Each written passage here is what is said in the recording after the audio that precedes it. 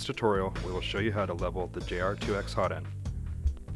Move the bed up close enough to the nozzles to determine which nozzle is higher than the other. In this case, our left nozzle is higher than the right. We now want to pull the hot end off of the x-axis linear bearing.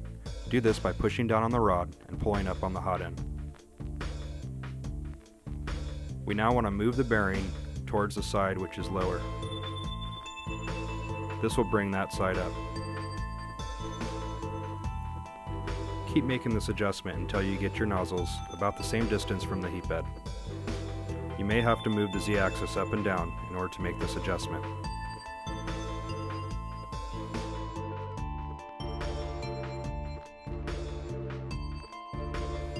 You will notice that inside the hot end there are grooves that align with the bearing. Keep adjusting the Z-rod by hand, moving the bed closer to the nozzles.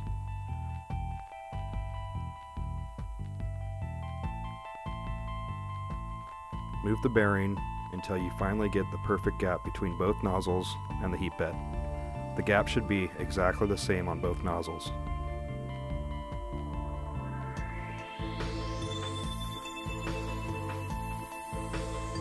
Again, if your right nozzle is too high, you'll want to move the bearing towards the left.